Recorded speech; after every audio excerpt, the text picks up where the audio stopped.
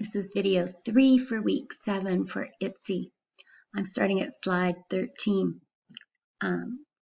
So I said we need to be able to create learning experiences that help participants achieve the learning outcomes. And on the last slide, I showed you how I'm going to do that in this unit this week and next week for training.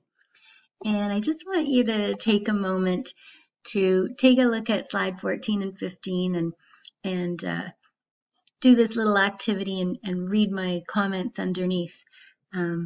It's just sort of like an example of your learning activities have to actually teach something, and you need to be able to verify that the person actually learned something from your activity.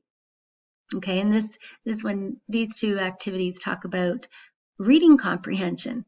So just because you know all the words, if I teach you all the words, doesn't mean that you can comprehend, right? So you know all these words, but do you know what they mean when I write them in a paragraph like this? Okay, so we have to think about, just because when we're teaching, really make sure that our activities actually teach somebody something and they can confirm that, or we can confirm that we comprehend the information. And this is just a follow-up activity. And it says, like, if you don't understand the words that you're reading, can you still pass a comprehension test? Sure you can.